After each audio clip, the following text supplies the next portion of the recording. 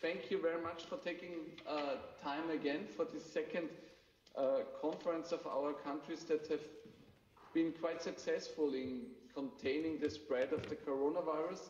Here's two other points that I'd make, three other points very quickly.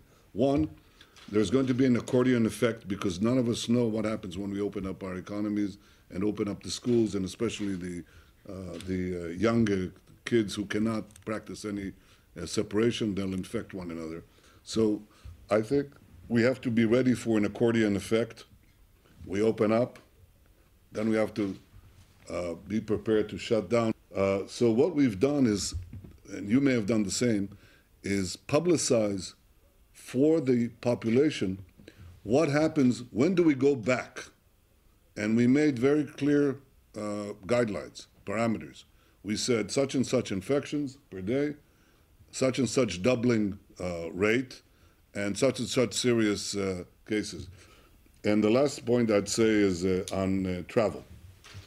This is very serious for us, not because of tourism, although we'd like to engage discussions with you, Kyriakos, with you, Sebastian, all of you, about travel for tourism. But tourism for us is a very small part of our economy, but high-tech is a very big part. Now, yesterday, 2 days ago, a company was sold here for $1 billion in an investment that took place with Zoom technology. People invested $1 billion in a high-tech company in Jerusalem with Zoom technology. I don't think this is a solution because I think people will want to go and talk to each other, get to know each other. Thank you, Sebastian.